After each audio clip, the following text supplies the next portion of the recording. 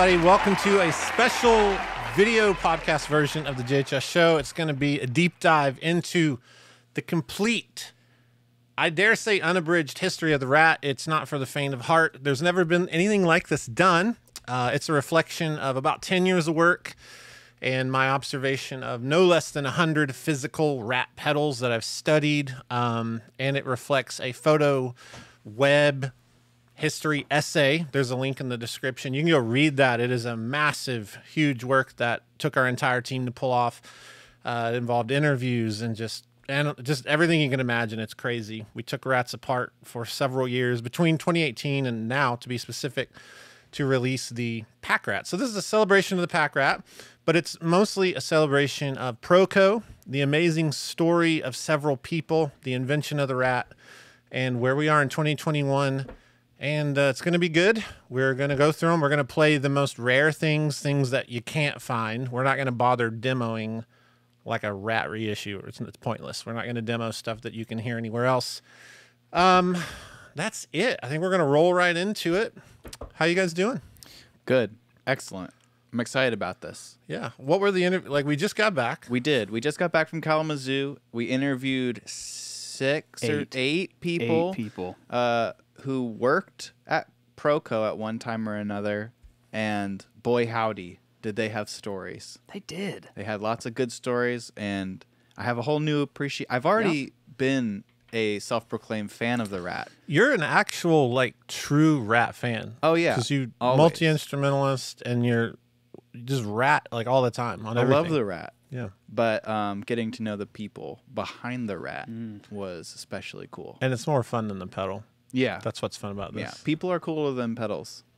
Fact. How about you? What was the trip like for you? It was really fun. I loved getting to meet the people. I'm a rat convert very recently. I've been like on the clone You're a train. rat-vert? I'm a rat-vert. I like that because yeah. I got my first rat. I got it years ago. I think 2002 or 3. And then I've been a pretty steady user. I'm an addict. I'm a rat addict. And then you have always just like loved it since the All-American probably. And then you have been skeptical. Yes. I mean, you've been around here for a bit now. Right. Yep. And so how did this like affect you? Yep. It started for me just stuff we've been working on music using like rat plugin from UAD, the raw. And then you let me borrow a rat.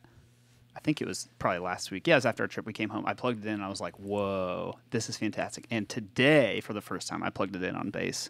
And I think I have a new overdrive distortion circuit for bass that may take the place of a clone. So you've got the pack rat over there on the bass. Yes, I do. Yep. A lot of people don't know it is such a versatile box. The first studio uses I ever saw, Paul Moak said, I use it on vocals all the time. And then I realized, oh, that's been a thing. He got it from other people. Drum overheads, very famous use. Vocals, it's like, that's the main spot. Yeah. And then you get into the plugins and you start playing with it. And a lot of people don't realize the Pulp and Peel, when we did the 500 series, the approach there was like, I'm a big fan of like the sound toys, the capitator and all that. Yeah. And we put the rat distortion circuit in the Pulp and Peel. It's been in there forever. People just don't notice that. I think you guys have an episode. We may or may not have something cooking. But yeah, it's like such a great bass circuit because of how the low pass filter works and just the way the clipping works. It's very unique. But we're coming fresh out of like a rat-tastic journey. Like we've been deep into it. Yeah. Very deep.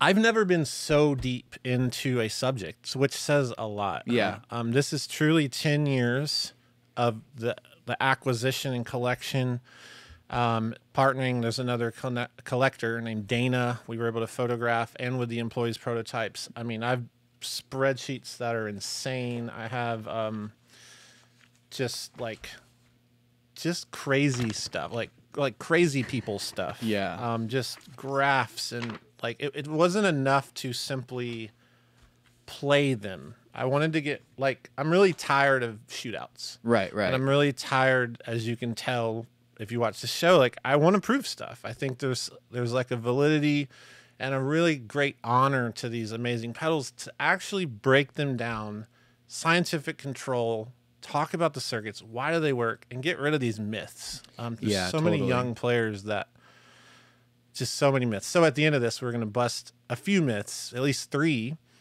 And I think that's what we're doing. Yeah. Y'all good? I'm so excited. Hopefully you're good. And like I said, this is the kind of episode you can wash the dishes, put the headphones on. Yeah. It's going to be a long one. And I guess the best place to start is the Rat comes about in 77 or 78. I'll get into that in a minute. But the Rat is firstly because of one man named Charlie Wicks. I have a photo of Charlie here. That is an amazing picture. Wow. This is an ad turbo era, so it's post 89. Let's just say 90, whatever. That's what it looks like. That's Charlie. A lot of times when you open a Rat, you'll see a message that says Captain of the Universe. Well, Captain of the Universe was Charlie's moniker. A marketing guy came in and they started calling him that, and his business cards said it. That picture represents what we've learned about ProCo. It says it all. It really does. I just want to keep staring at this picture. It's amazing. Yeah. I gotta ask, did he come up with Captain of the Universe, or did someone call him that? Do you know? I think, through the discussions, Candy, the building supervisor, they kind of talked about there was this period where they knew they were different, and sometimes hippie is like a negative term, but they were like truly free of all the like business bullcrap. Right. And they ran this business, and this Charlie was a genius. He was a brilliant marketer. He was brilliant at customer service, and I think there just came this point of like maybe that was his nickname, and that they brought in a marketing person to help facilitate who they were, and he became officially Captain of the Universe. Yeah. So it's pretty cool. So Charlie, really cool. There was a place called the Sound Factory, and the Sound Factory is there in Kalamazoo. So this photo is on Kalamazoo Avenue. I think that's what it's called, Street or Avenue, and basically, it was an old ice factory or something like that. And then there's a pretty big building. That's the only photo I can find. It's like when you're desperately trying to find this stuff.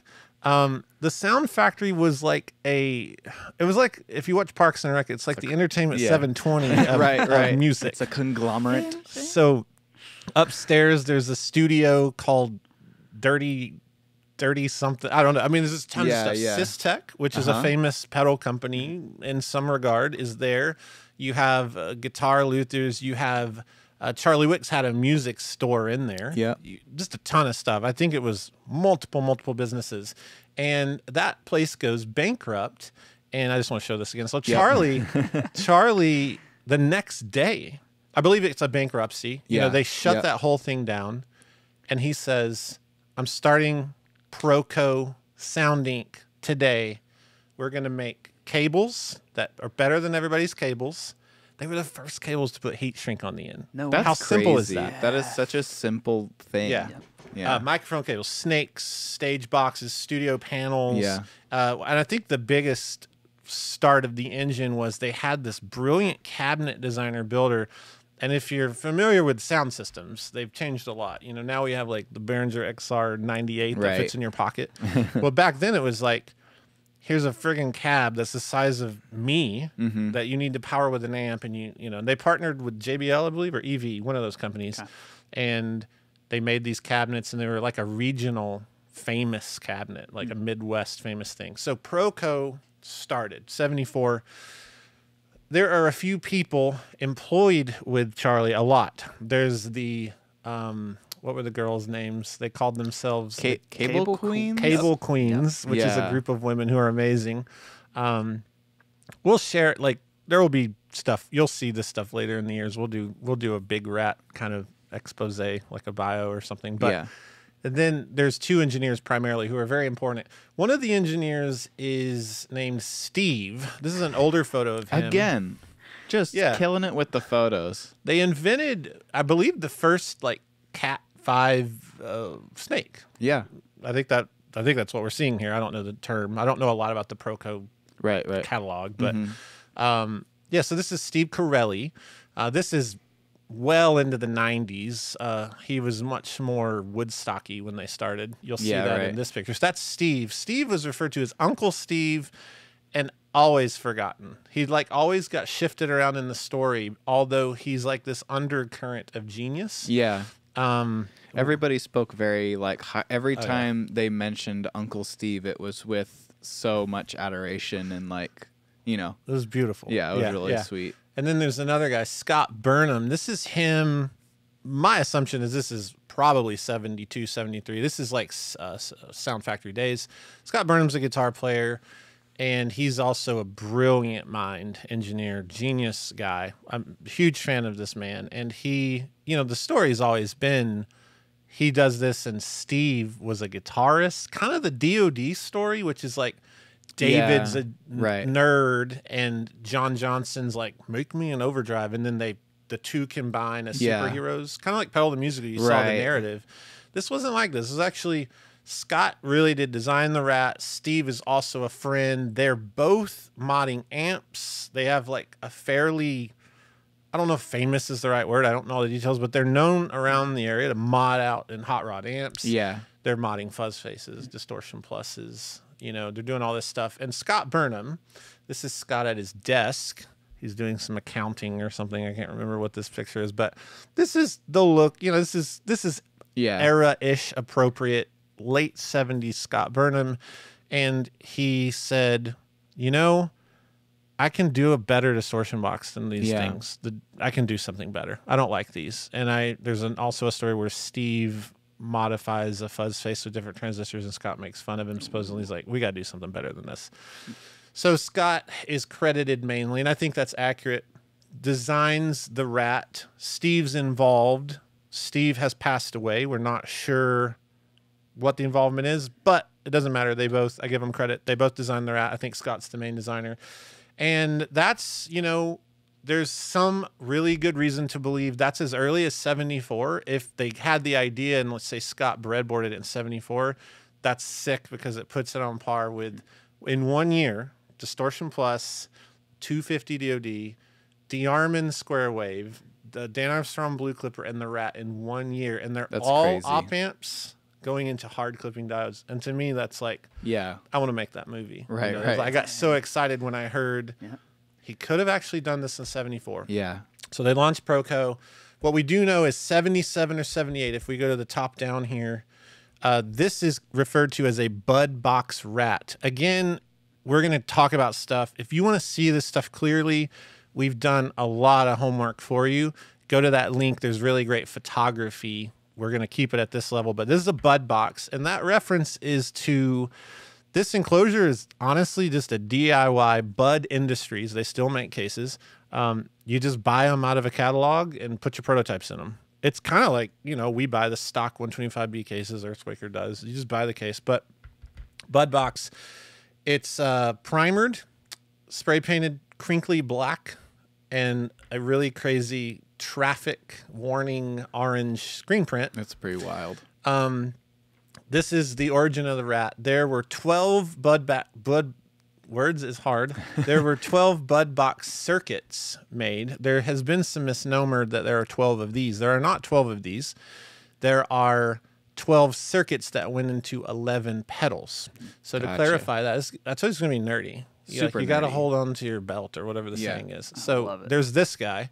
Damn. This is a double Bud Box that Dana owns. I declare this officially with no argument. You cannot argue. The rarest Rat ever made, and possibly one of the rarest pedals on Earth. Wow. I would rather have this than the Klon #1 all day. Dang. This is like such a piece of history. It was found in a basement in the rafters in Kalamazoo. That's right, yep. And a guy contacted Dana and said, "Do you want this?" Dana's collection is immense. Huge really thanks to Dana. Really nice. Here's the inside of that. So there's 2 of those circuits there. Wow. So Scott Burnham sets at a bench, makes 12 circuits and 11 pedals. And if you do the math, that means there are how many of the Bud Boxes? 10. 10. Yep. We passed math. So there's 10 of this prototype right here. And let's play it. No one's ever demoed one to my knowledge on YouTube. I don't like. Do you know where the rest of them are?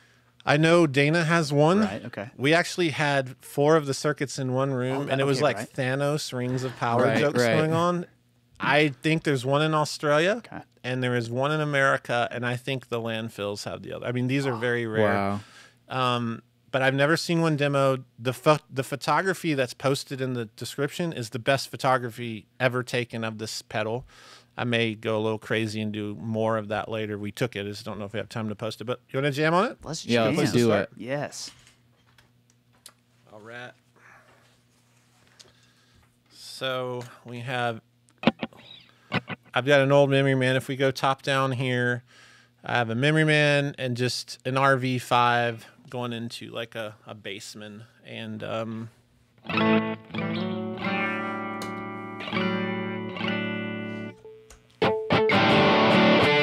a pack rat. This isn't about, we're not going to deal with this. It's here in case I need it, but last week's episode shows the pack rat well. Go watch Andy at Reverb. We're not going to demo this. Let's do the history. So here's the bud box. The first A chord, to my knowledge, through a bud box on YouTube.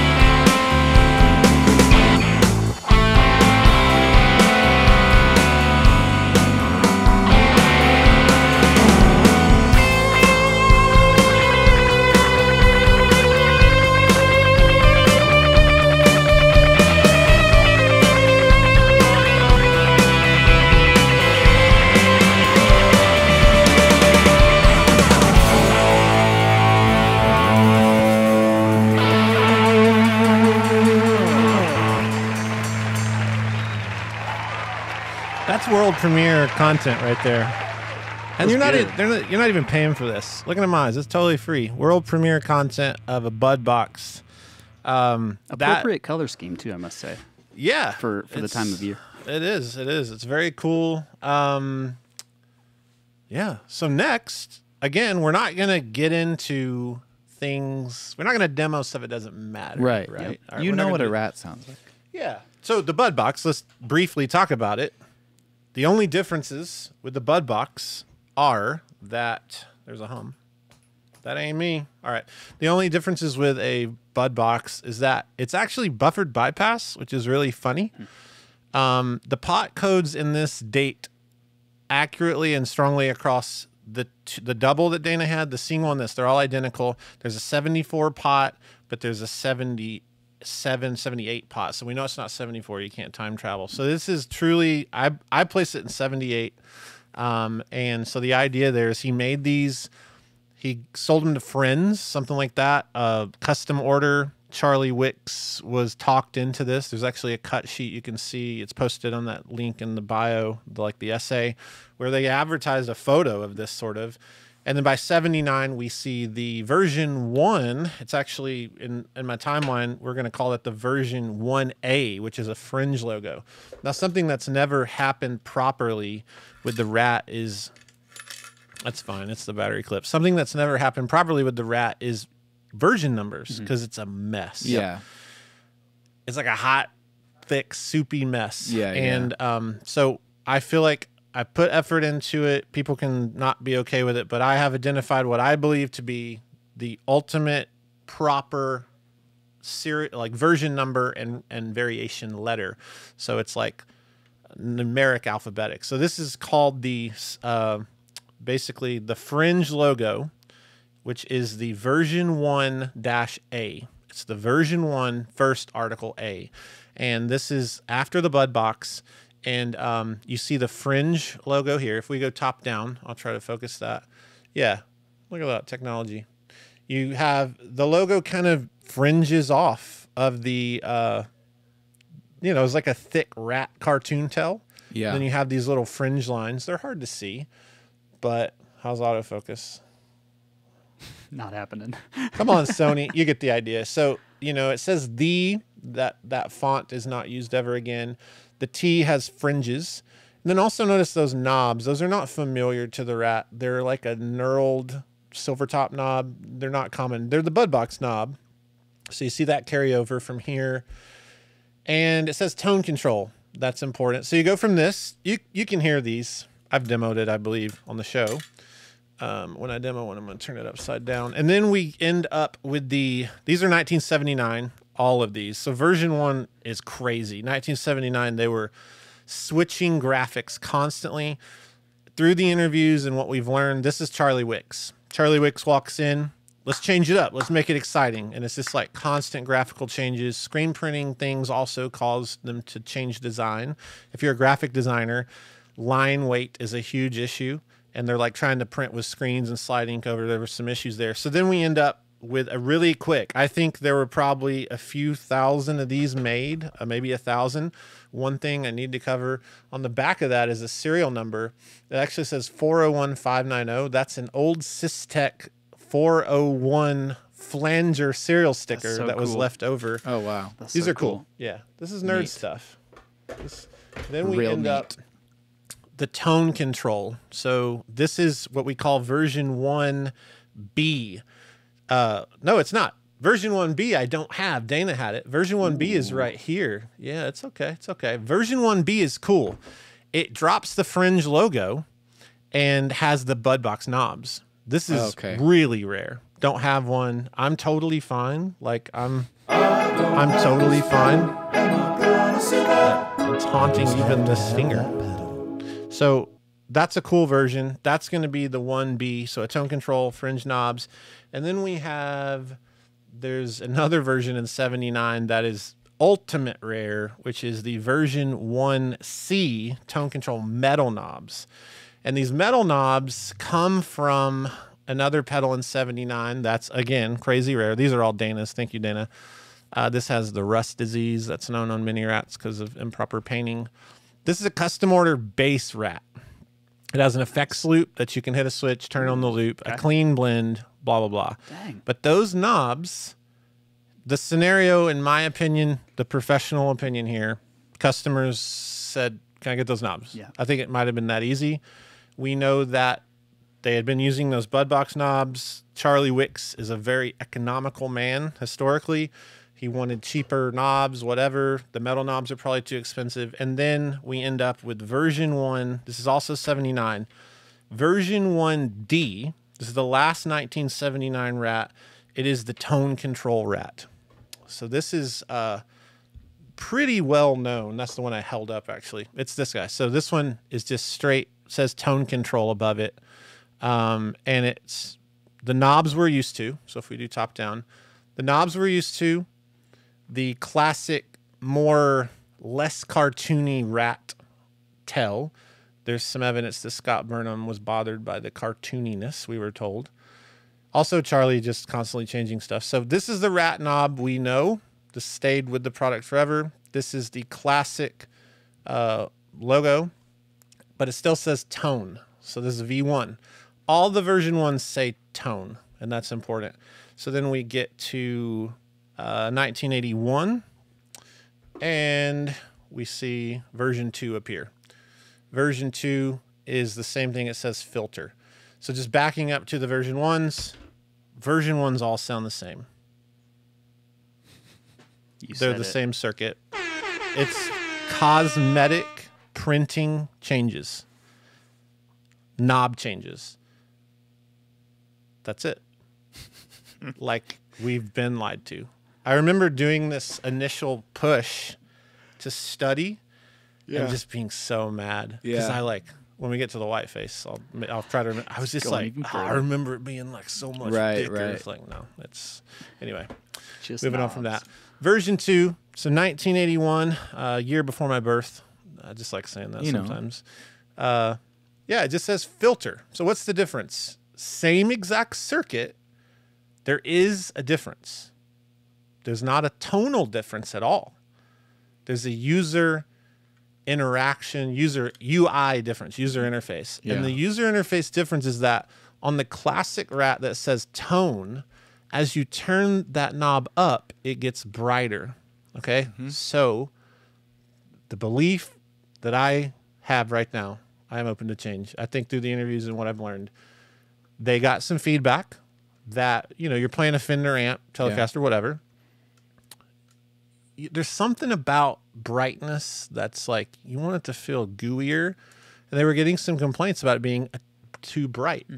So Scott or Steve, it could have been either one, I don't know.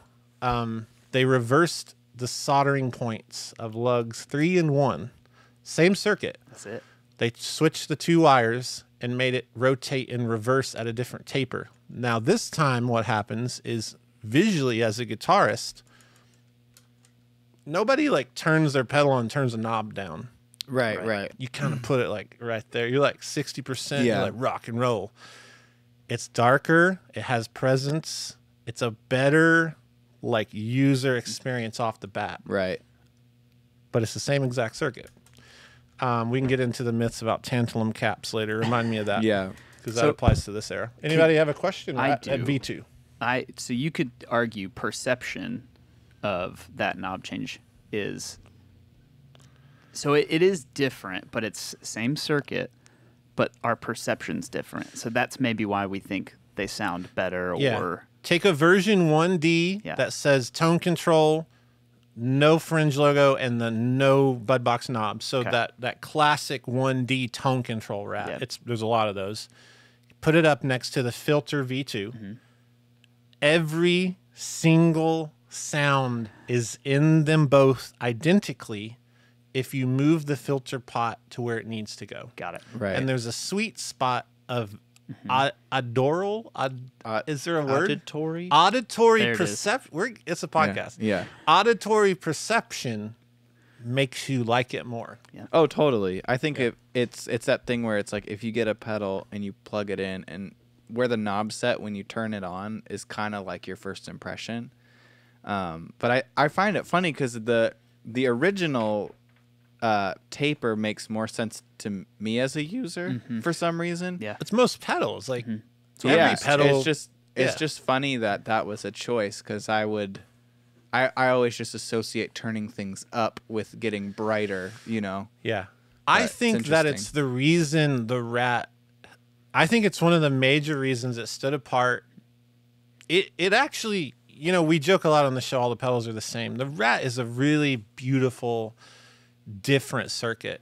Yeah. When you look at MXR Distortion Plus or 250, those are almost the same pedal. It's like exhausting arguing with people. But the Rat like has some things. And then when you add that UI thing where it's like so different in your perception and use, I think it helped with like, buy this thing. It's different. Yeah, right, and yeah. I like the filter. Is this what I'm used to? My first was like, I'll get to it in a minute, but that's what I grew up on is that backwards style. So then in 1984, they have to fix a problem. And the problem is that looking back down at this, you know, look at these photos if you want to get real intricate. But it says ProCo, and then next to that, you can't read it because the Sony camera's stupid, but ProCo Sound Inc. And then you have the Rat. Here's the problem. When you try to screen print that, it's interesting. So hold on to that thought. And then here's the other problem. So they're dealing with that already at this point. But there's another problem. What year is this? 1984, we see this pedal hit the scene, the white face. This cult classic. I'm going to have fun talking about this. Why do they go small? Who's the biggest pedal company in the world? Boss. Ibanez has the TS9. DOD has like the whole America's pedal. Yeah, right. They're like killing it with the FX series. EH has gone bankrupt, but they still have like killed everyone up until that. Yeah. And the Rat is this big old pedal. And so they make that decision and they say, we have to shrink it down. And that's why this exists. Here is a very unpopular fact. This is the same exact circuit as the Filter Big Box V2. The V3A, this is V3A. I'm going to check my notes every time because it's so complex. V3A is a version 2 in a smaller box. You have been told that a white face has unicorn hoof and witch hair wound inside of its being or whatever. Yeah. No, this is smaller box, same exact circuit because they need to compete with the market. And this is really important to know. It's the first time. This is the one when I did my first test in 2018. I spent time in this room. I was in there for a few days. You might remember I'm just playing rats with a notebook, losing my mind, like eating Subway and crying in the corner and just like, oh, this one's not. Yeah. And they just like all sound this. There's like this thing where it's like, there's no difference. Well, And that was just auditory. And then we went to the scientific control test with equipment, and it's like, dude, these are the same exact thing. Yeah, no, I remember being in this room and you were like, man, I'm trying to pick units for the pack rat. Again, years ago. Yeah. And you're like, I'm trying to pick versions, but like all these ones I thought were different aren't. And it was kind of like, for a second, it was like, is the pack rat going to even exist? Right. Because it was like, is there enough variation? Yeah, it was kind of wild because I felt initially like this isn't going to happen. And this idea was from 2013. That's how long ago that I said we're doing a pack rat. It had a different name and different approach. But yeah, this white face is covered in lies. Band name. Yeah. It's killer, though. It's so beautiful. There's a nostalgia to that logo. I love the aesthetic of the white face. I think it's the best looking rat. Well, I have a surprise for you. I'm giving you this one. No, you're not. I have two. I know you don't have one. You're kidding me. Nope, not at all. That's one that Cliff had repaired, so it has replaced pots, and I don't need it. I have two other ones. There's no box. I don't care. Okay, cool. Oh my gosh, There you I'm go. so excited right now. Sweet. We're just making dreams come true. Making dreams come Boy, true. This is real. So the white face is 8485, and it brings. He's over here like weeping. It brings on. It brings a different problem. Right. The smaller box equals smaller logo. Yep. They were already having trouble with Sony. Come on, man. I'm calling Fuji immediately.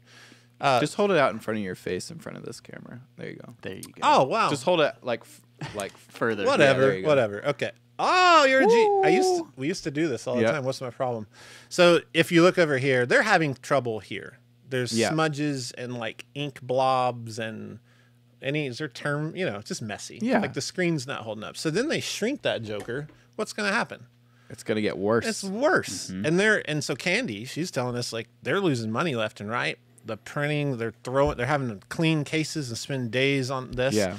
And so just to clarify, Candy she is basically the head of the assembly process for ProCo back in the day. That's her. Yep. That's her in the crimson shirt. Yeah. We're not going to tell you who the guy is back there yet. Yeah. But that's the assembly boxing.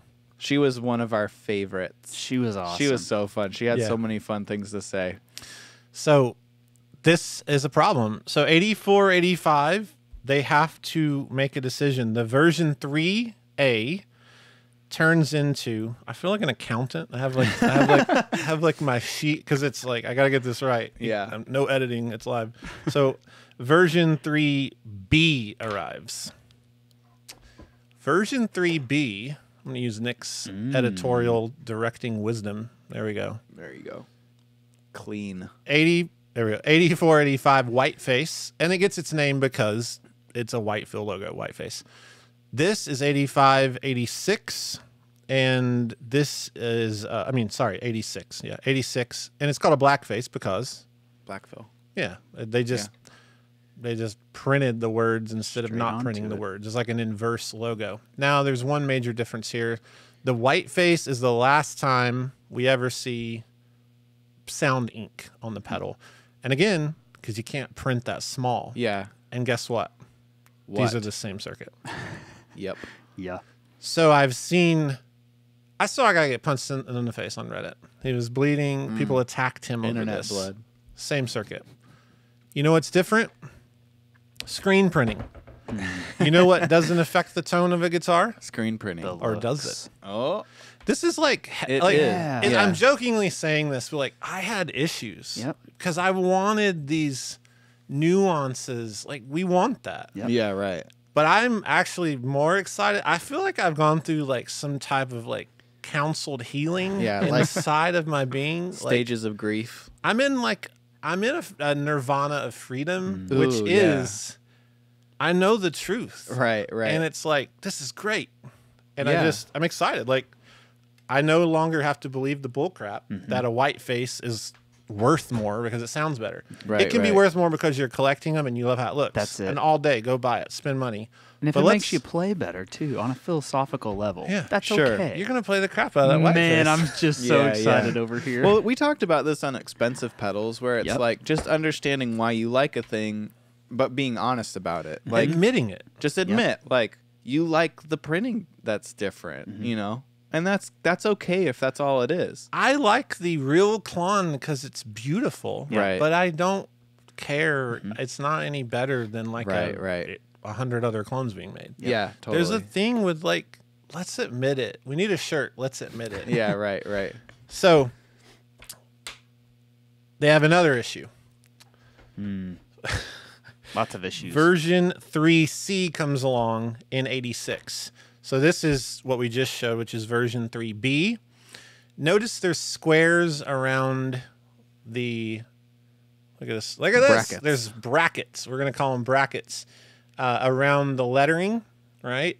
Well, I'm in here up to my cankles. Is cankles a word? I don't know. I'm up to my ankles and neck in like just circuitry. Like Yeah. I'm so immersed in like the feedback with this, like just in there. And Katie walks by. So she's part of our team here, over Yeah. brand graphic designer. And she's like, those don't have squares around them. Like I was asking her, do you see anything? And she just literally within how many seconds?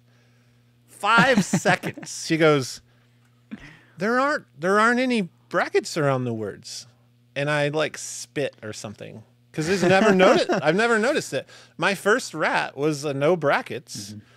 And this is the final version of the V3. So the small box wraps with this, and guess what?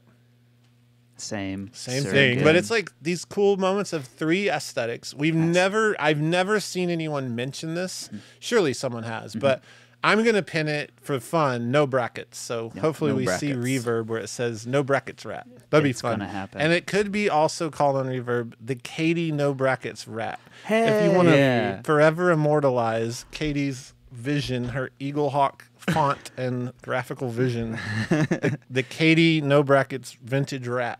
Yeah. And just because it's no brackets, it should cost more. right. Yeah. But yeah, so that's where we are on that. And so that's the version 3C. So far, there is no circuit difference after the tone knob changed to the filter To be knob. technically correct, right. it's from the V1 Right. Fringe. Okay. The sounds are all the same. With the change. Version yeah. 2 is a user interface Yep. experience Yeah. change. Same circuit. But there ain't a sound gone from either one. Okay. The Bud Box,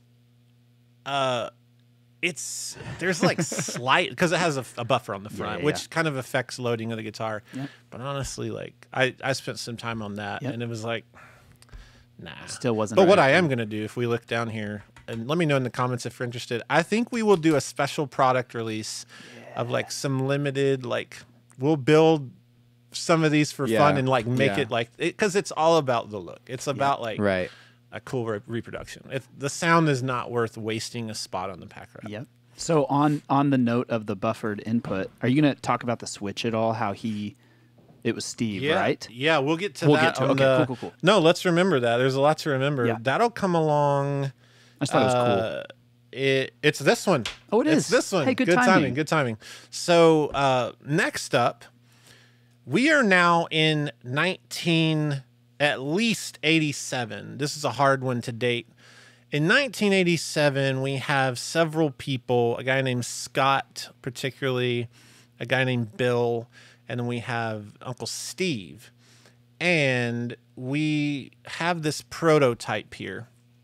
There's some more pictures of this. I didn't want to pull them into the system. There's a photo of the inside of this pedal, and there's a little strip board, like a Vero board, which has a circuit on it. And it's like shoved into, this is obviously a blackface chassis, so just laying around the shop, they grab it. This is a theme you're going to see. They grab a case, modify it for a new idea. This is, all the protos are in some type of wonky, like, go grab that thing that's in the drawer. And like, they make it, everybody talks like that apparently. Especially in Michigan. I don't know. They don't at all. Nope. But they have this circuit in there because they're getting tons of feedback. Like they're getting swamped in the same way they were getting swamped like Boss pedals are smaller. Your Rat's too big. They make the white face. Then we get through, and it's like we're in 1987 at least, and there's no LED.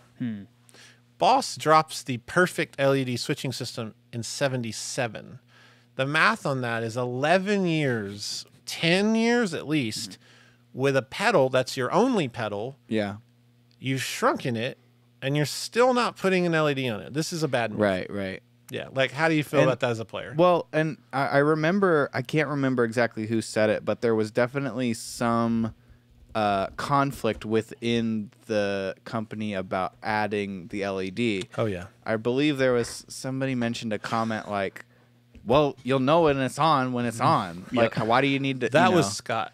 Yeah. So, yeah, Scott seemed like a purist. And I back him up. Like, it's his pedal. Right. Say what you want to say. Like, I think he was like, leave it alone. Yeah, you know? right. Let the kids go buy the other pedal. I don't Right, care. right. And whatever, do what you want. So I think, this is a point where and there's some truth to the fact he kind of becomes distant from his own product as it keeps evolving. So they prototype, I had it up here, didn't I? Yeah. They prototype this.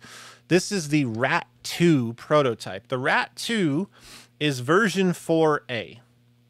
Okay. Version 4A. There's going to be a giant portal of time where you don't hear me say 4 until I say it way after other versions. There's a 4B that comes. So there's this parallel. Hold on. I am a rat. Look at me. I am a living rat meme. Okay. So there's like a parallel here where there's like stuff going on this side and this side of time. And the rat holds, this is deep. This is scientific philosophy. Scientific Philosophy of America. It sounds like a journal magazine you have to pay $80 for that 3 people read. So yeah, you have what's called this pedal, and it comes out. Let's get it in focus. This is the 4A RAT 2, which it's funny. That name is funny to me, but that tells you how they viewed it as an actual new product. Right. That's a massive hint. Yeah. The people that made it never created this bull crap about different versions. Yeah. Yeah. That's really important. Yeah. They were like, this is 2. Like, this has been in front of us for decades. The answer to the mystery has always been right there in that pedal. Yeah. This is version 2. But we don't listen. No, we don't listen. We feel and we want magic. Right. And then they're like, this is RAT 2. But is the only difference That's just it. that there's an LED? Yes. Thank you. Yes. And that's it. The difference, it's a little deeper and cool. It's aesthetic, completely aesthetic, and user interface, meaning LED. So there's a circuit added to this where, and I believe Steve designed this, and it's freaking genius, and he deserves all the credit because I've used it in versions of pedals, and there's so many builders who use this. Yeah. It's a circuit called Millennial Bypass. And all you need to know is to turn an LED on and to switch an input and output at the same time for bypass or through a circuit in a pedal, you need 3 poles with 2 throws. Well, they didn't have that switch. They had 2 poles with 2 throws.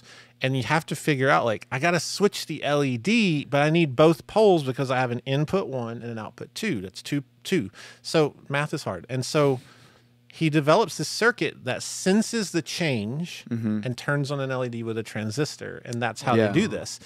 It is not in the audio path. It doesn't even touch it. And there's like comical points in our interview where people are like calling in like, it sounds different. I hear it. And it's like physically impossible. Right. It's like saying that painting the hood of your car red from blue slowed it down. Right. That's a good analogy. It's full of it. It's just like, it's maddening. So the RAT 2, it's still, this is important. It's still sloped. This is why it's version or variation A in the version. So just notice it's flat, okay? And it's not sloped. It's not sloped. It's okay. flat at this point. So this is in 1988. It could be late 87. Don't want to split hairs. I want to split hairs, but I don't really know. I mean, I think it's 88. Yep. And the screen printing is still an issue. Yeah. So what do? No more screen printing. They use this Mylar plastic sticker system where they get these sheets of stickers. They're cut. They lay it over and stick it on. And that's why you see a lot of rats over the years. I have some over here. Come on, Sony. There we go. You'll see like breaking along edges. Right. Like it ruffles up. And that's just because it's a big sticker and it glows in the dark. So we think the origin of that is just the company gave them some options and go, we have a glow in the dark print. Right, and they're right. like, heck yeah. I mean, I would say yes to that. Right. So that's the version 4A. Okay. We've only jammed once. That's true. I think people are fine with it. We're about to jam a lot. Oh, yeah. I need to remember to play the weird Bud era proto. Maybe we do that Okay. in just a second. Yep. You want to do it now? Let's go. Yeah. Yeah, let's do Why it. wait? We create our own destiny. That's right. I'm going to come back at 1989. Y'all hold me to that. So let's 1989. 1989. Grab that silver box. We Yep. have quite a mystery here. This one's cool. Here's the Bud box. No pressure. No big deal. So this.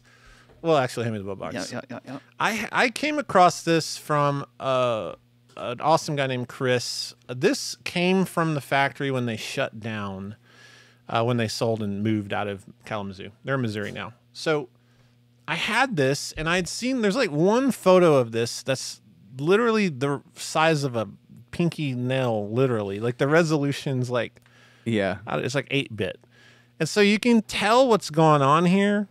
And I always had this, and I was like, oh, that's the enclosure. And so when I finally got a Bud box, you open this up, and this primer paint is in this. And then you see this is the same exact case, same exact knobs, same exact very interesting G308 op amp, which is just a really old LM308. And it's a ring modulator rat Weird. prototype. That's so strange. That's cool. That never made it into production. Yeah, and supposedly Scott Burnham has commented on this through some conversations. It's 18 volts, 2 batteries shoved into this rat's nest of chaos, and it's a Craig Anderton ring modulator that Scott built and maybe modded or not. I don't know, and so I think the world should hear it. Right? Absolutely.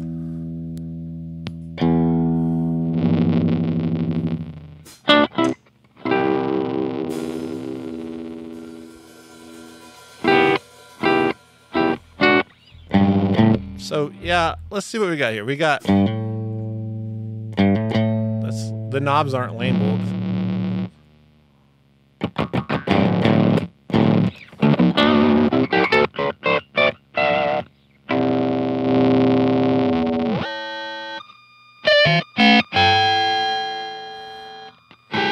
Let's just take a shot at something chaotic.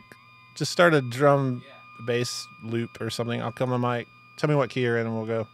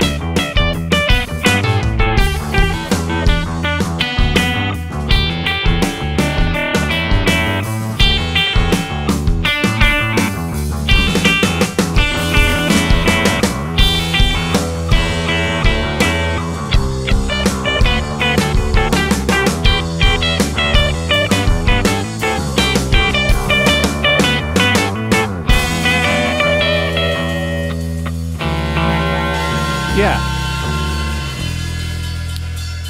So, you know, it's not as usable as a rat, right? You know what I'm saying? Much different. Yeah, so that Is it squealing as well? everything's happening. This is old gear. So this is cool.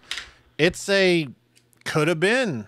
I don't know. It's a Bud box Scott Burnham prototype ring modulator designed by Craig Anderton and I don't know. It's amazing. It's crazy. So that's really back to possibly even before the Bud box, for all we know. Maybe everybody starts, no one just immediately builds the rat. Right, right. So he's obviously learning from Craig Anderton, which is an amazing person to learn circuits from through those books. You could argue maybe that did come first if he's sort of developing. Yeah. I mean, maybe who knows? It's I mean, hearsay, a lot of this is like we're in the desert. We're digging Yeah. for the sphinx. Right, we find a bowl. The bowl has sand on it, and the sand looks like the sand next to a sphinx. Right, right.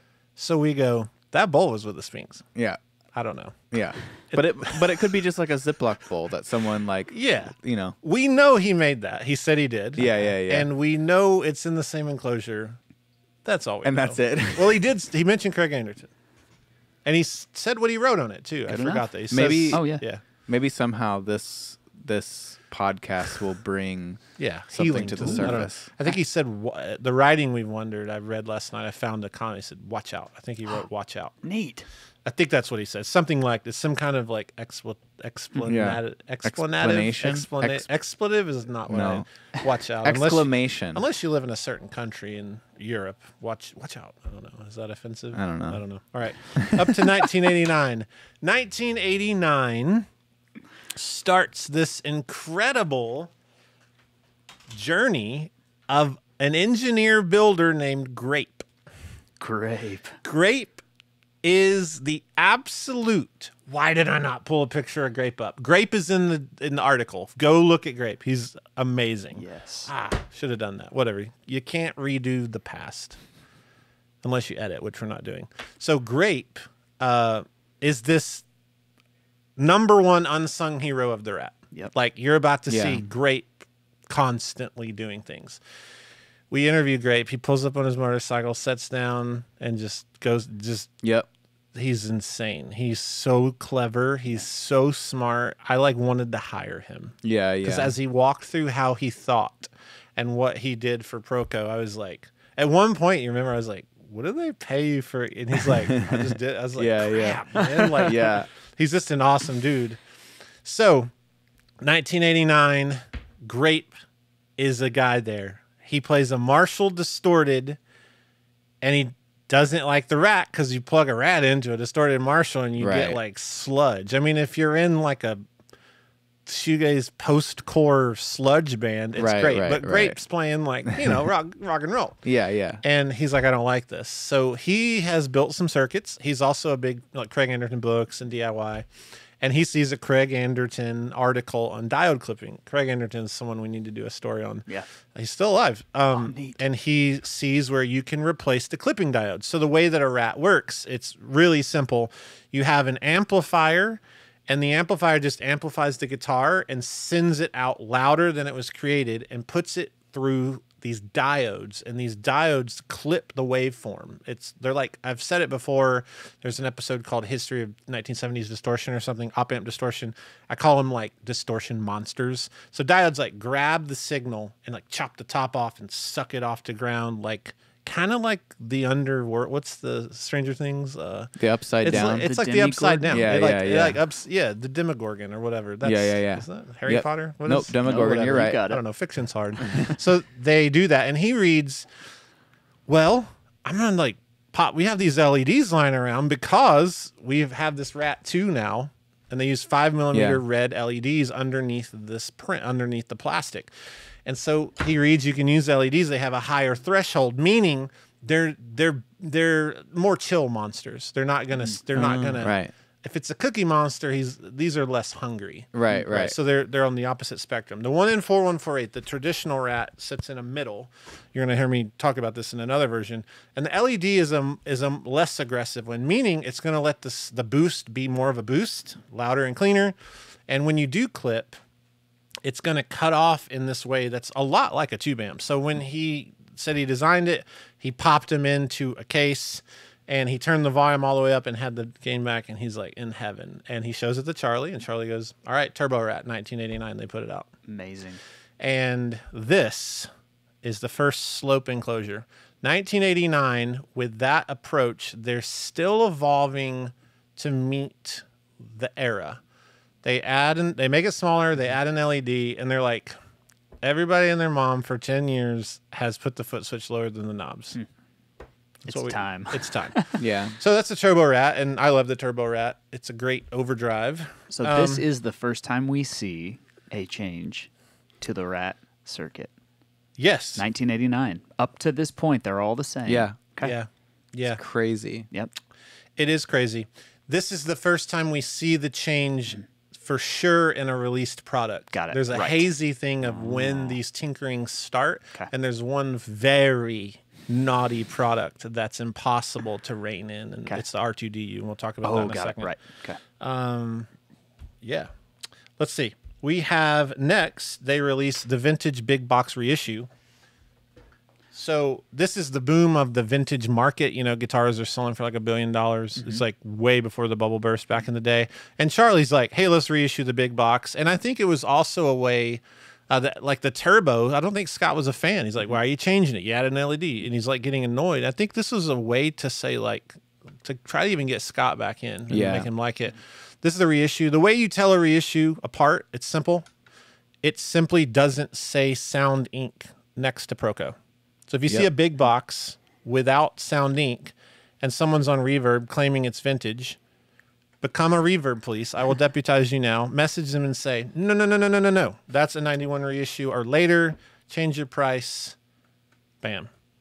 We have to change the world one pedal at a time. That's right. Amen. So these were made all the way till 2005. Is that what I'm reading on the notes here? 2005. Yeah. That's a long time. Yep. I also see that on Reverb being misrepresented because I've been looking for rats. I don't have to look for rats no more. Let me just say. But people say like mid to late 90s is the last bit of these vintage bits. That's not the case. 2005. 2005. Very cool. Like anything, Rat. Yeah. Hard to Anything's know. possible. Okay. Cool. There was a huge gray market, meaning That's right. there were like employees literally walking bags of products out to their cars, like crazy stories. Grape actually was telling us stories about watching the security footage and watching people like take bins and like do like side alley dealings with rats. So there's At one point, Scott said he devised the security system, right? Where you stepped that on was the nail. right for the that was for the rat's nest, which was the basement shop where Scott and Steve worked, and they developed this multi-pronged security system where you had to step on these different things. Oh, you stepped on a nail, touched another nail, and it connected the circuit, and the door popped open. And no one could figure out how to open the door. This is who we're dealing with here. Right, amazing. Yeah, Lots this is not your normal. This isn't like Gibson. Like this is. Yeah. Okay. So next up, we have the next version 6A and version 6B. Version 6A and 6B are the same exact pedal. They just have different printing on them. And they came to be when Guitar Center approached Charlie Wicks and said, we love the Rat. It's awesome. And I'm inserting this because I absolutely believe this is why. I think I could prove it easily. DOD's a home run. The Grunge is the best-selling pedal in the world around 96. Like, the numbers are astronomical because of Kurt Cobain and the whole, just the vibe. And they say, hey, we want to compete with that in the store. The Rat's a little pricey for kids. We need a Rat that we can buy from you for $15. That's crazy. And Charlie Wicks, businessman, goes, absolutely, not knowing how to do it. And guess who he assigns? Grape. So Grape is told to make a $15 American-made Rat that's unique for the hot retail market of kids getting into guitar because of Nirvana, basically. Yeah. And Grape does it. And it's called the Roadkill. And the Roadkill is, the telltale signs are all over this. First of all, blood splatter graphic on it. Like, this is DOD. Yep. This is Jason Lamb era Chase. Yep. Yeah. The knobs, the other tell. Headlights, screech, and splatter. Yep. Rat doesn't do this. Rat is a simple man. Rat is a blue collar. It's very straightforward. I'm going to work 9 to 5. I'm coming home. I'm drinking an old style. I'm watching Andy Griffith. I'm going to bed. Leave me alone. And this is like, hey, Dad, can I have the keys to the car? Yeah. Yeah, Roadkill. You should illustrate that later. I will. So, yeah, this is what happens. Charlie over-anticipates, as a good businessman should do sometimes. He orders a lot of boards, right? So Grape devises this thing, first of all, from a PVC pipe, screen door. Actually, yeah, he explained how there's actually screen door parts they used here in the rubber footing. This battery door was like this genius idea because it's plastic with metal sides, easy to assemble. The circuit has an input buffer. It's the most original Rat circuit there is. And I want to say this before I keep talking. This is maybe the coolest Rat there is that gets no appreciation because it was so cheap. Got it. It looks silly. Yeah. And then the Brat, which I'll show. This is the same pedal. They don't look pro. Right. But they sound so good. The switch is kind of broke. What's cool is we put this in the pack rat, so you'll be able to play this reliably. It has soft clipping like a tube screamer, as well as the rat hard clip. It's this hybrid thing. It's got capacitor changes, tons of low end. We didn't spoof Nirvana with this at all last time. No.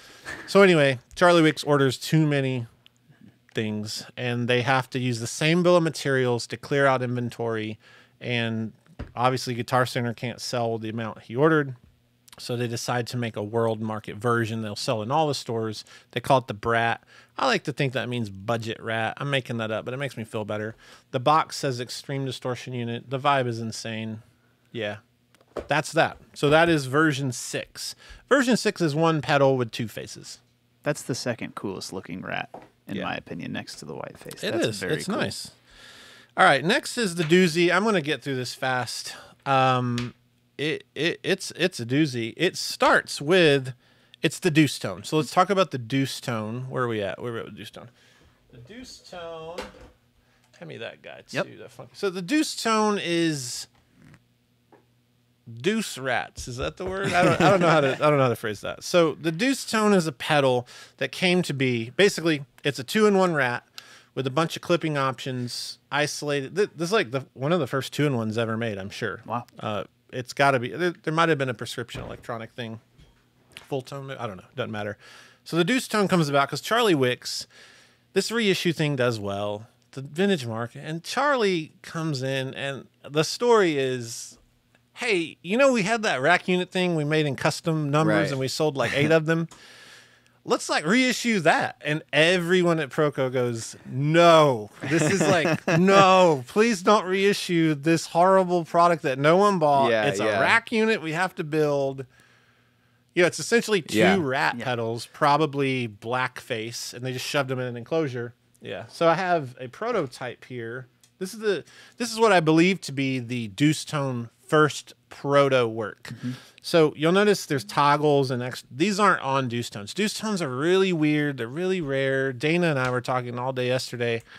I can't nail down when this rack unit was made. Yeah. The internet says 84. That is the biggest pile of bullcrap on the internet. Yeah. Like there's nothing worse than that. There's no way it's 84. Every one of them has a backlit LED or a blackface simple thing, or actually no brackets. So it's like it's in that era after the white face. In some literal like Steve Lukather wants one, and they make it. There's no press. We see an ad in '88. It's in the description in the whole essay. And so this one though is modified with all these clipping toggles. And Grape did it, and this dates 87. So Grape, again, was tasked. Obviously, they talked Charlie out of making the rack. Yeah. Yep. Maybe they didn't at first, and Grape's like, I got to change the thing, get some energy on it. But eventually Grape goes, hey, this thing has a foot switch, right? It has a MIDI cable. He goes, let's just use the foot switch case and put them in there and make a pedal like a normal company. Because it'll fit. And it was a light bulb moment. And so he took that foot switch, shoved 2 pedals in it. This is it. This is the actual prototype. This is like, I am holding time. Dang. It's so cool. He wrapped them. It's like 2, you get the idea. He wrapped the stickers, has the clipping toggles, and then this comes out 2002. Is that correct? Yeah, 2002. And it introduces a lot of cool stuff. On the back, it has the turbo, right? So you have the turbo mode, LEDs, vintage rat, 1-in-4, 1/4/8. And then each side has a unique rat that's never been seen. Okay, never been seen. And one of them makes it out of this pedal into its own world, and one never does. One is called Clean Rat. Clean Rat has never become a product, but we have the prototype where Grape tried to pitch it. Yeah, that's awesome. So this, let's play this. I love that. There you go. You can see the writing? Yeah. This is a Rat. Is it a... Yeah, this is a Rat 2 with a flat panel, flat top, with the sticker peeled off, white tape, and Rat's messy handwriting, and it just says ProCo preamp prototype. Let's plug it up. You just had to drill the... Well, during our interview, it was riveted, and I was like horrified. I was like, did he rig this to self-destruct? I've had this thing for a while. Have this you? came from Chris as well. Nice. During our interview, we showed Grape, and we're like, "Grape, what is this?" He goes, "Well, that's my handwriting. That's a pro." I had and then he asked talked about everyone, Yeah. have you ever seen this? And he was like, yeah, I made it. It was like the most amazing moment. So it's a rat with no clipping LEDs at all. So no restraint, no distortion monsters at all. How crazy is that? So it's just gonna be what it is here. It's like it's just so crazy loud. My volume is, if it does clip, it's all op amp distortion. So it's like real gooky, like. Yeah, it's crazy. You want to jam it? Yeah. Woo. We know it does a nice clean boost, and I don't care about that. I'm going to take it to the max. Let's see what we got.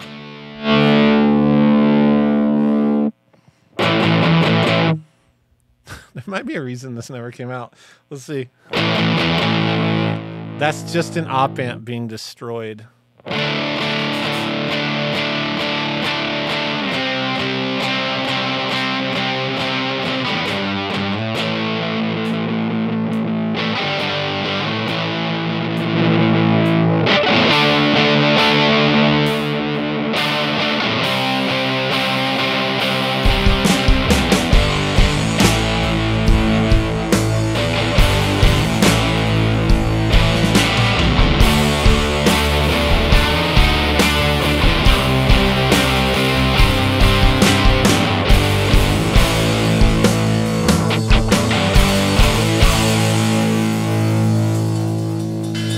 That's the new hit song from the No Diodes. That's a pretty bad joke. So that one never makes it, right? But one does make it, and I won't get into that yet. You already know what it is. Dang. Before we have that, we have another kind of reissue. I don't give those version numbers. So if it's like a Deuce Tone Juggernaut reissue, it's not. I just think it is what it is. We just should call it what it is. I said the same thing twice. Ooh. So one day Charlie Wicks walks in. He goes, you know what? It's been 25 years since we released the Rat. This day was in 2003. If you do some basic math, this debunks the idea that it was 77. The math says 78 for the Bud Box. 79. Yeah, 78. So it's kind of a help because it says 25 years of grunge. So internally, 2003 was the 25th anniversary. Do the math real quick. Is that correct? 25 years. Yep. 78. Yep. 78 would be the Bud Box date. 2003 we're talking, right? Even though Scott Burnham has said in a museum thing that he helped curate 77. But I have to stand with the fact they put this out knowing what they're talking about, and memories are hard. 78 Bud Box. That's why I've stuck to that. You know, it was the 70s, and we heard there was a lot going on. A little fuzzy maybe. So there's a fun picture of Dana, the collector friend, crazy rat collector. He shows up at ProCo one day, and Charlie just gives him one. So these are just 91 rat reissue boards. Candy, I think, made most of these. She signed them all. And there's like 25 of them on Earth. They gave them to like Jeff Beck, David Gilmour, people that were just like, it was just Charlie literally walking in and going, get some silver cases. Let's use those boards we've had in those boxes, and let's thank people for 25 years of a pedal that changed my company. Wow. Yeah, it's awesome. Never seen one on the market. It sounds like a rat, but it's cool. It's a rat. Cool piece of history. Next up, we have version 7, which we did put in the pack rat. It comes out of the Deuce Tone, and it's called Dirty Rat. So Dirty Rat, remember I said that a stock rat, 1N4148 diodes are like the middle ground, right? They have the rat saturation we're used to. The turbo LED is less of a distortion monster, so it's a little more touch sensitive. I hate that words. Touch sensitive, amp-like, responsive. And then if you swing to the other side equally, so 1N4148's LEDs. Over here, if you use a germanium diode, it's a 1N34A originally. It's the other side. It's the most distortion monster. This thing's hungry. It's hangry. Yeah. It's clipping the waveform. It's compressing the crap out of the pedal. And that's the You Dirty Rat. And I have pedals there it is. You Dirty Rat. You've seen these. The newer versions use a bat 41. It's the same exact spec. People are going to tell you that the germanium's better. That's not true. I'm not going to go there. There's a prototype that I have that makes no sense. It's a You Dirty Rat that is supposedly a first article from England. None of the employees knew. Even Grape was like, I don't know. Yeah. It looks nothing like the fuzzy rat font. We're going to call that rat fuzz font. You can buy that pack on our website. No, you can't. But the Dirty Rat, what font is that? It's like, do you know? I don't know. Is it Helvetica? Can we say a Helvetic type font? Okay. So yeah, we don't know. That's You Dirty Rat. We're not going to play it because you can watch 1,000 demos of that. Version 8 is a pedal that unfortunately has the wrong name. And I think a few employees agreed with this. It's an amazing and very, very different rat in the same lane as, what was the other pedal we talked about? It was just the Brat. Like it's in the land of like very different. And it's called the Solo. And we'll declare this version 8. And version 8, it has a scoop and a tone control, and it has a 3-way slider toggle for diodes. So it has some interesting asymmetrical clipping, which means you like combine a 1M4, 148 with an LED, and you get kind of one side of the waveform gets the standard clip, and one side gets the open clip, or vice versa, like asymmetrical standard clip on one side of the waveform and then germanium on the other, and you have asymmetrical clipping. That makes sense? Yep. It's a hard subject. Yep. So you have hot, melt, and burn, and it says solo. So why are you going to buy this, Nick? Because you got to do your solos with it, man. It's a bad name. It is. Actually, I don't mean that negatively. Yeah. I mean, I have named stuff so bad. Right. This is a massive disservice to how cool the circuit is. Yeah. Because what Grape did, this is Grape, he put in like a back send-all bass treble where the old control was. And it's like, if you know anything about distortion by now, if you just take a Boss G7 and place it in front or after your favorite drive, you can change that drive. And this tone control allows the Rat to be crazy. I'm not going to play it, but I do have a prototype. This is original. This is the original one and only. There's no more. There's apparently one of this proto. It was going to be called Ratso, which is a way better name. It's less like pigeonhole. Like it probably would have done way better. And he took a Stu Mac guitar dual pot, like you'd put in a Telecaster with like an active circuit, and just shoved it in there and like wound, so cool. Like, wired it all up. Stacked. So it's called the Ratso. Again, if you're just tuning in, I don't know how that's possible, but you would just look in the description. There's a huge bunch of photos of all this stuff. So that is the Solo. And then we're back to version 4. From version 8 to version 4. So version 4 starts with the flat top LED Rat 2, which we learned is an internal hint that it's the first change. It's an LED to them. Yeah. So that means all these other classic Rats are the same thing in everybody's other mind. That's basically what they're saying without saying it. And they have a problem. So the problem is that Rat 2, although turbos are coming out and all these things are happening, they sell so many Rat 2s. Yeah. And ProCo is a family-owned business at this point, being ran out of a big room in the old Gibson factory where Heritage Guitars was. They had leased a space. They're not huge. They're about the size of our company. So it's like a big, small business. And it's just killing them. Like they have other things to make. And so Charlie, I believe, tells this to one of their biggest providers of parts. They have a company that supplies them with wire, cable ends and jacks, and that's Neutrik. Is that how you say it? I always say Neutrik, and people yell at me. It's like I've always said Neutrik, but Neutrik? Just say Well, Neutrik. I think it's Neutrik. Say however you want to say it. So Charlie says to them, hey, like, this is a problem. And they go, we'll just make it in China. And then they do that with stringent quality controls. And starting in that year, which is 2008, we have this, which is the China. The only way to identify this really is it's sloped. It's made in China, so it's a Rat 2 version 4B, and I just pin it the Chinese slope. Like it's made in China and has a slope, and that's the best way to identify it. The serial number is very modern. This camera loves white, doesn't it? Yeah, but you get it. Yeah, this is the pedal you can buy right now for $69, and it's amazing. Yeah. If you've never had a Rat, go order this right now. Like, go wherever you want to go. Get a Rat 2. This sounds exactly like the old Rats. I know you don't want to hear it. The pots are a little trash in the sense that if you start modding this, you're going to have problems. You're going to have to repair them. But if you just own this, like Nick, this is your Rat. Yeah. It's a working man's Rat. It's a working man's Rat. $69 Rat. It sounds like it should. Just don't pull the knobs off and fiddle with it. Just use it. Just leave it how it's supposed to be. And big update, the power jack on the back. Yeah, I mean, practical change.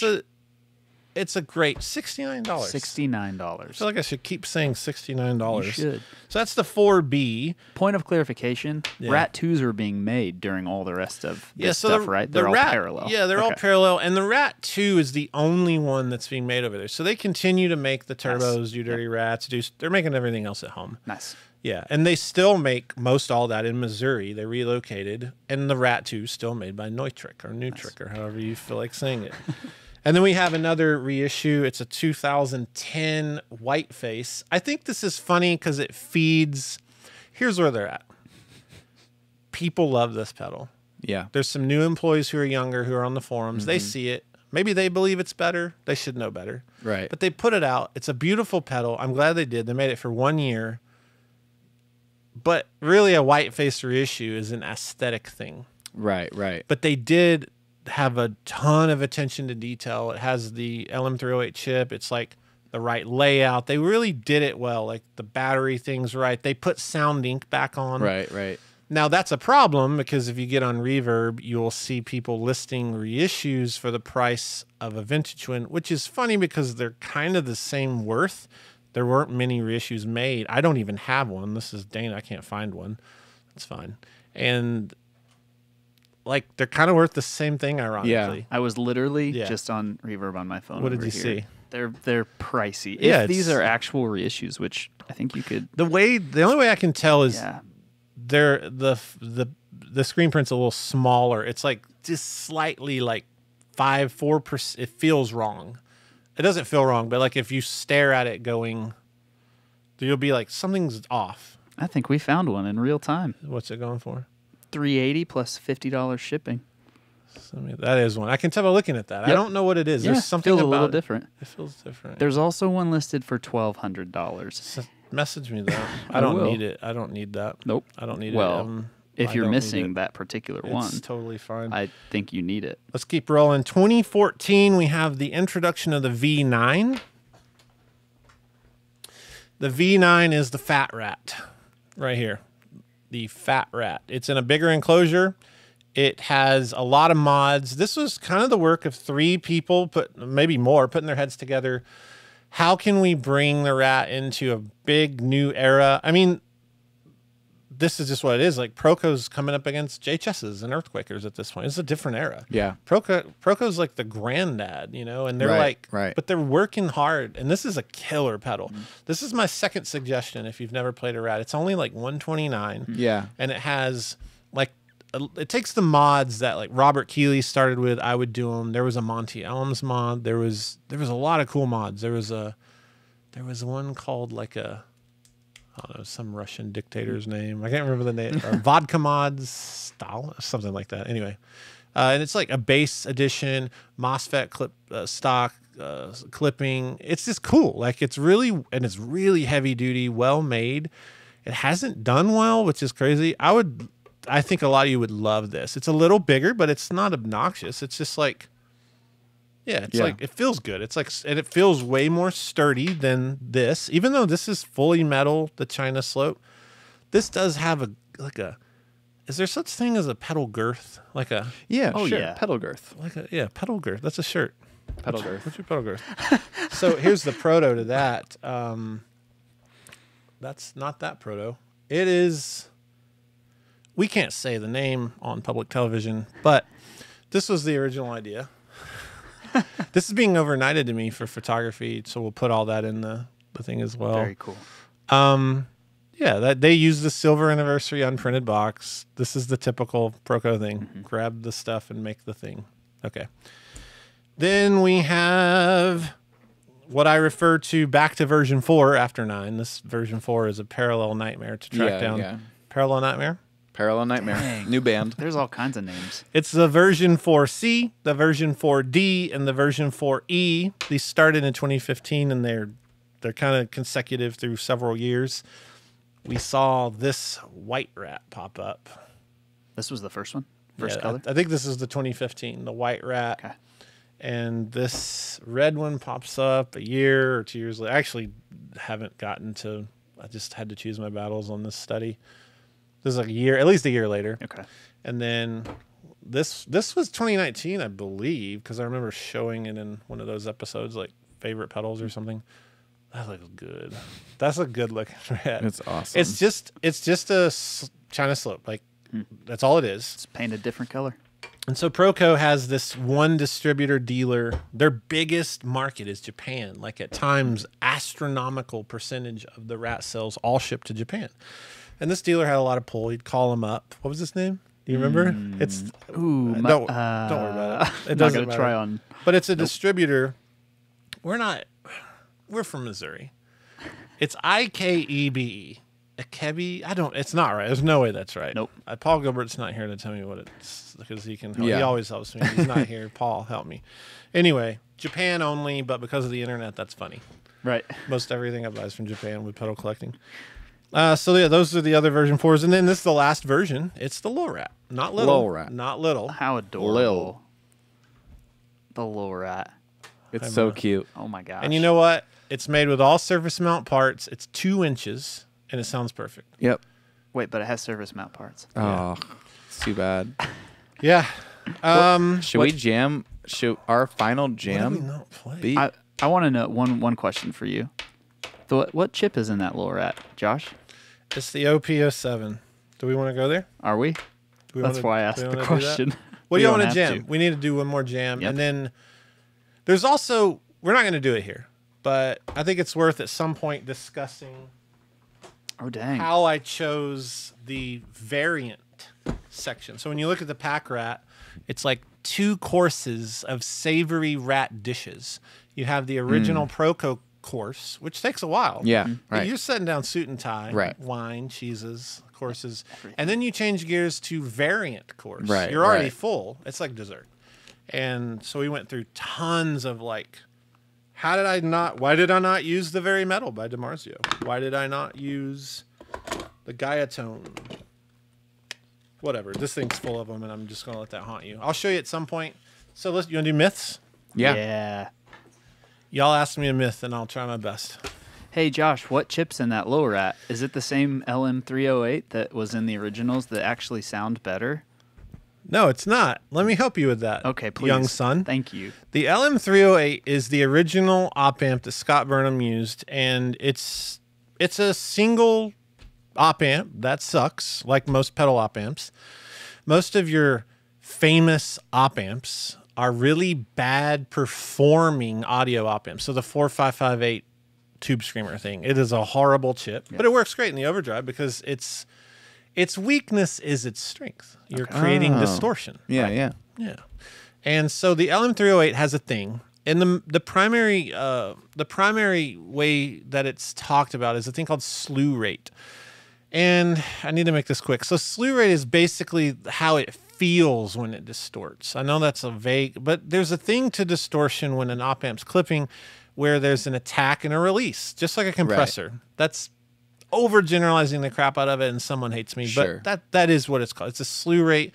It's how fast it responds. It's how sloppy it is. It's how bad of a part it is. And the LM308 has a slew rate that's real bad. Yeah.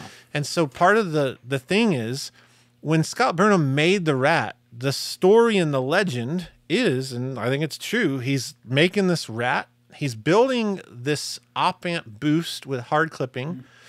Craig Anderton's obviously an inspiration here in some way. And he puts the wrong resistor in an otherwise fairly data sheet operation of this op amp. And the resistor value is too low in the gain network, and it overloads the op amp with signal and causes the actual amplifier to clip in front of the clipping of the diodes. And so there's this like really complex harmonic thing happening in the Rat where you have this. When you heard the preamp that I played, it sounded like farts. Right. It's the original fart pedal. You add to that this clipping at the end that smooths it out, and then a FET buffer that further smooths it out, and you have magic. One thing alone is like, Yeah. So around 2005, it's in the article. My brain's dead. So these are gone. Got it.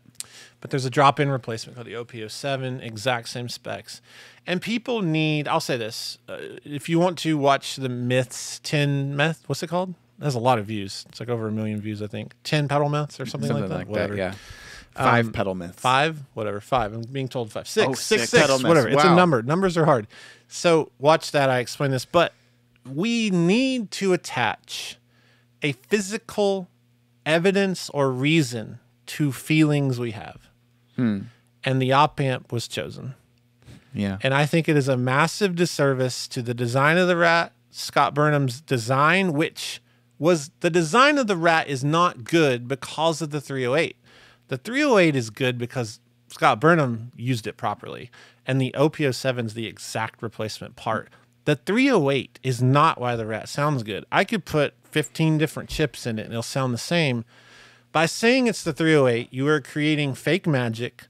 You are talking about stuff you don't understand, most likely. And you're just coming up with a reason why you like a pedal when it's probably because you like vintage, you like nostalgia, you like that it's bigger, you like the look of it, you had one when you were younger, but the chip is the reason. And that's the myth. It's not true. Busted. Yeah. Busted. Any thoughts there? Y'all just want to, because you've learned a lot about this. We sat through. I mean, every time I brought it up in the interviews, people are like, oh, yeah, like, there were so many people that were just like, no, this is the same thing. It's not different. And yeah, I do think it like kind of does a disservice to the designer. Like, why would you, you know, there again, it's not rocket science, and these people are smart. let's do top down. Is there a way to? Oh, yeah. All right. This is hard to do here, but that's the LM30. Is that visible? It's hard to tell. Hold it out in front of you and show the. There we go. The other That'll camera. work. Yeah. Do it this way. Let's try this camera. That's worse. All right, let's do the top camera. So this. There you go. Yeah, that is a comparison, scientific analysis on an audio precision unit. One line is blue. It's the 007 and the OP07, and the other is the LM308, and that's the differences in them. I'm sorry, you said there's 2 lines there? There's 2 different lines there? You saying? There's 2 different lines There's on the paper. I can't. Here's another knob minute, setting. Another knob setting. Where is it? Because There's you have 2 to do lines. this. Hold on. Wait. Do you guys see the 2 lines? Do you see it or not? Yes or no? I don't see the 2 lines. That means they're the same. That's And that's amazing. just like. And those specs are like, will those be available for people to look at? Yeah. Cool. The other problem is even if you have 2, like I see people shoot them out, hate it. Shootouts are so stupid from a scientific perspective because you're hearing pot tolerance, you're hearing older caps. You just can't shoot out. You need the one circuit that instantly changes the one part with everything else is controlled. Who does that? So we did that with the Pack Rat, and that's how you get these studies. You have way more difference in sound across the 20% differences in pots. So I gave you a white face. I have 2 or 3 more. I guarantee serial numbers, put them within a few months or at least a year of each other on a couple. They will sound a little different, but every sound is in there. If you just move the stinking pot a little and stop shooting them out on YouTube like some maniac. Right. Yeah. Okay. Any other myths? This is nice. There's two more that come to mind for me. Okay. You said caps. Tantalum caps. Talk to me about So caps. the very first Rats used tantalum caps. These are little mustard Tic Tac looking capacitors. Scott Burnham used them because NASA used them, and he said that's cool. They were like 10 cents more. And Scott Burnham huge cred and props to him. He just wanted to make a high quality product. He never was concerned with price. There was some headbutting there with Charlie. Charlie was economical. And it's probably for the good of the business, and they butted heads on that. And so Charlie, at some point, they got rid of the tantalums, and Scott, I have a conversation with him, which he's like, yeah, we switched them out and there was no difference. Like, he literally says it. And he goes, we kept getting emails and people saying the old ones sounded better. And they went in again and they were like, because it doesn't make, it's like telling a cook that, the analogy's so hard to do because it's so dumb. Yep. Like, this is different and it's not. And they just goes, it's just tolerance in these, and Scott's like, these people just want to hear a difference. It's not true. The electrolytic caps don't sound any different. I'm sorry. Okay. Is there another one? Last one. Who made my pedal?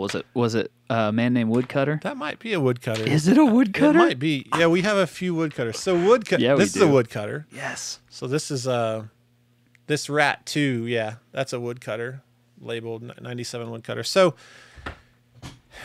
yeah, there's even a pedal called Woodcutter by Grant. Great guy, big ear. Love the pedal. It's a killer Rat variant, like a Rat clone. But who is Woodcutter? Why? What's the thing you hear? You're a guitar player. Like, what are people telling you? They say that the Rats built by Woodcutter are superior. That's the myth.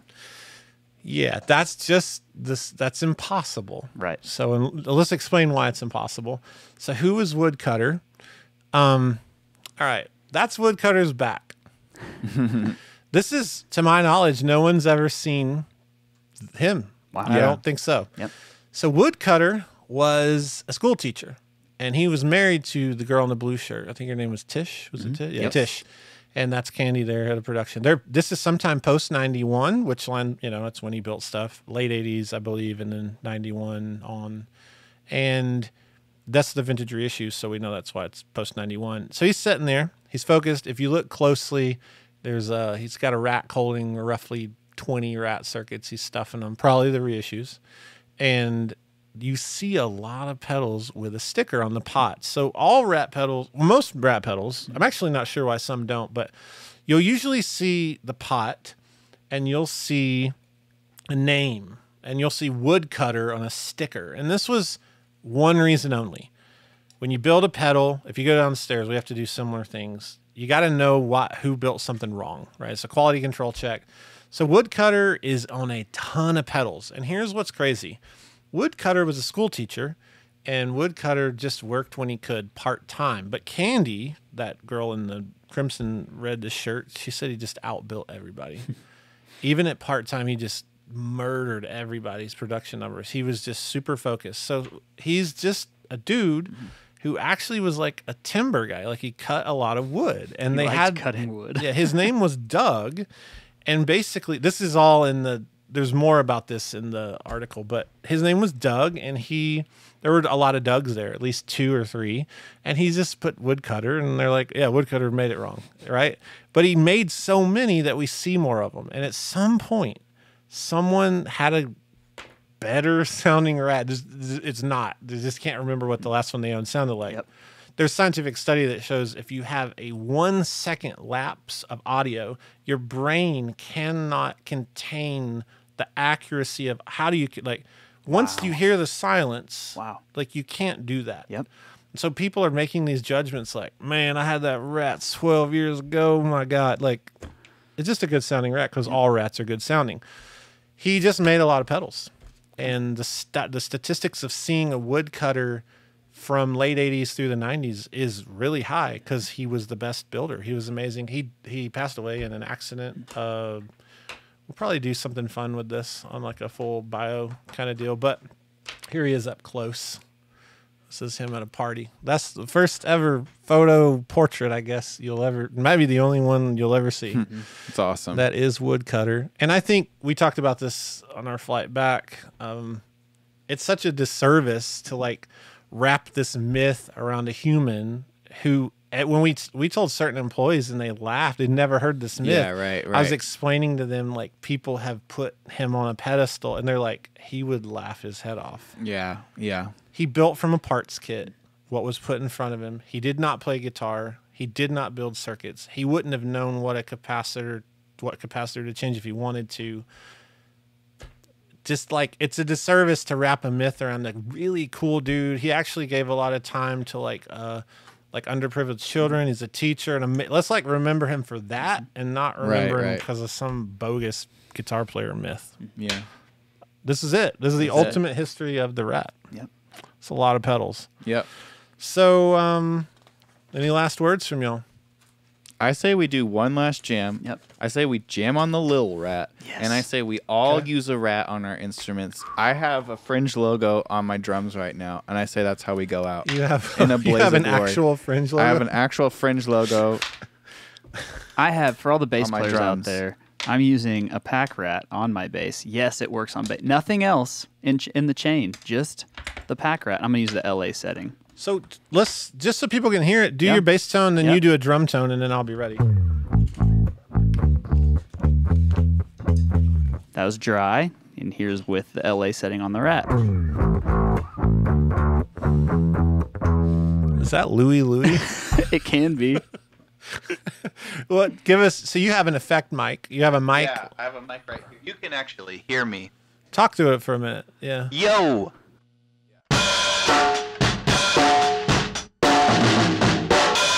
So you have one microphone, a Rat, and it's just like a mono effect. Do that one more time. Yeah.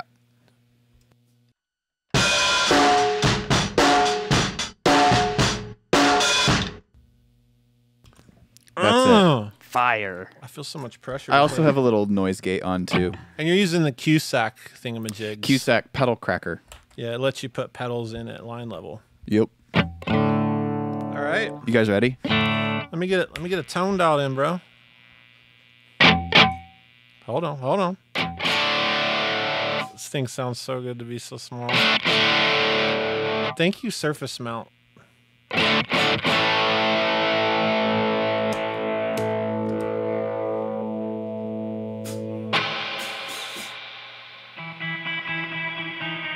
Let's do something in D. I'll bull crap around. You ready?